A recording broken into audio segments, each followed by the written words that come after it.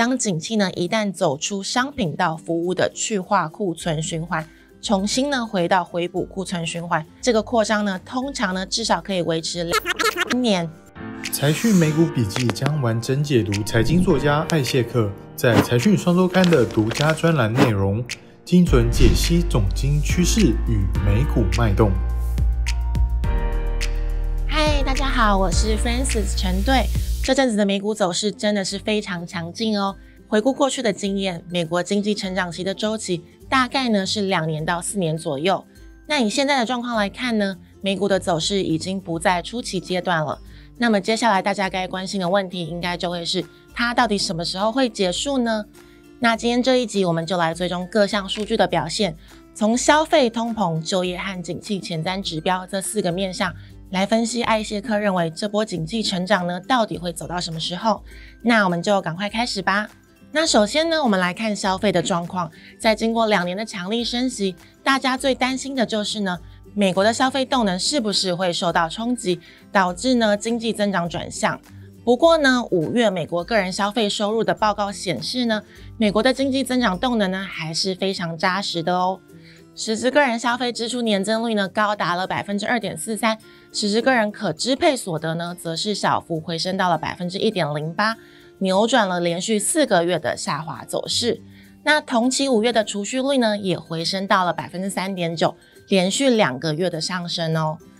因为经济成长期的中后期呢，对于未来经济前景乐观的透支消费行为呢，是推动经济增长的动力来源。这样一来呢，落底的个人可支配所得增长，还有更高的储蓄率，就有机会进一步推升这个透支消费行为的潜力发展了。那因为目前的实质个人消费支出呢还在高速增长，这也暗示未来的1年内需动能的扩张将会是遇小不易。那加上金发效应的经济持续呢，除了经济增长端的稳定扩张，通膨呢能不能进一步降温到更低的水准呢，就会是重中之重了。所以呢，我们赶快来看看通膨的状况。通膨数值呢，在今年5月出现了更明确的向下趋势。联准会呢最看重的个人消费物价指数年增率呢，也就是 PCE， 不管呢是名目还是核心数值年增率呢，都降到了 2.6%， 分别呢是2021年2月份呢和3月以来的最低水平。那值得大家注意的是呢，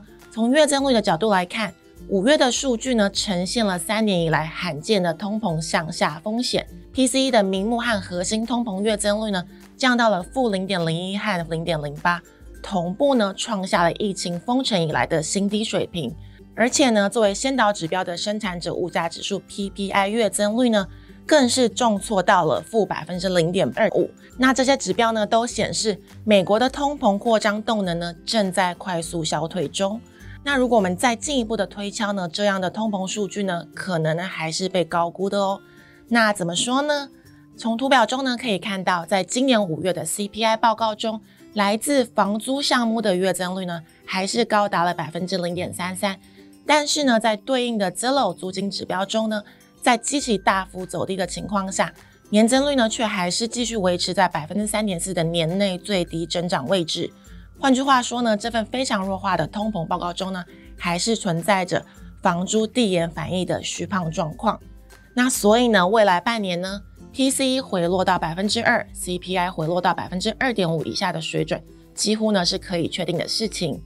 而联准会呢，这轮的降息循环呢，也很有可能在9月展开，并且维持1个季度降息1码的速度，至少维持到明年年中。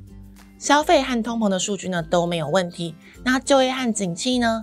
在继续说明之前呢，邀请您加入财讯的频道会员。2024年呢是财讯的50周年，如果您喜欢我们的节目，或是认同我们的经营理念，都欢迎您加入会员，支持我们继续为大家带来更多更精彩的内容哦。最新的6月标普采购经理人指数呢得到了进一步更好的确认，总指数呢上升到了 54.6， 创下了26个月的新高。那其中服务业上升到了 55.1， 同样呢是26个月的新高。制造业呢则是触底回升，来到了 51.7。 成长端呢表现亮丽，那通膨端呢，这份 PMI 报告中的通膨数据呢同样显示非常好的情况哦。从图表中可以看到，这是通膨的核心关键，服务业的通膨，不管呢是原料或是产出价格，都出现持续下行的走势。那如果根据图表中的 PMI 价格指数和 CPI 的历史趋势对比呢，会发现过往这2个数据的趋势呢，呈现着亦步亦趋的走势。如果之前的历史呢又在重演，那么目前的 PMI 价格指数呢，已经暗示了未来的 CPI 有机会再进一步下降，达成联准会 2% 的通膨目标区间。那这将会是未来半年高几率会发生的情况。最后呢，我们来检视美国重要的经济前瞻指标耐久财订单。在 AI 等新科技的加持之下呢，美国这波耐久财特别呢是科技产品的需求扩张强势。那从最新的4月数据来看呢，电脑和电子产品在高基期下维持 3.34% 的高增长，电子零组件呢订单增长更是高达了 9.5%。那我们参考历史经验呢，当景气呢一旦走出商品到服务的去化库存循环，重新呢回到回补库存循环，这个扩张呢通常呢至少可以维持2到3年。从图表中呢可以看到，这次的耐久财扩张周期呢时间还很短暂，如果历史经验呢可以借鉴，那么这波扩张的周期呢应该有很大几率可以继续前进到明年的上半年。参考上一次生产力循环的成长期的例子，目前呢大概是在13年到14年的时间点呢，也就是呢成长期的中期左右。换句话说呢，在这样的基本面情势下，美国成长期扩张周期呢现在呢不会是转折点，当然目前股市的高点也不会是这个波段的终点。所以在面对市场难以避免的周期性修正，最好的应对方式呢就是不多理会市场波动的杂音，专注检视个股和产业基本面，然后呢把握类股轮动的节奏，适度的择优逢回布局。当初夏的纷扰过去，迎接大家的就会是灿烂的阳光咯。好的，那以上呢就是今天的美股笔记。财讯粉丝们，您认为这波景气成长周期可以持续维持到什么时候呢？ A. 到今年2024年的年底， B. 到明年2025年的年中， C. 现在呢就是转折点即将结束， D. 不清楚，还需要观察。那欢迎大家留言讨论你们的想法，那我们下期再见咯，拜拜。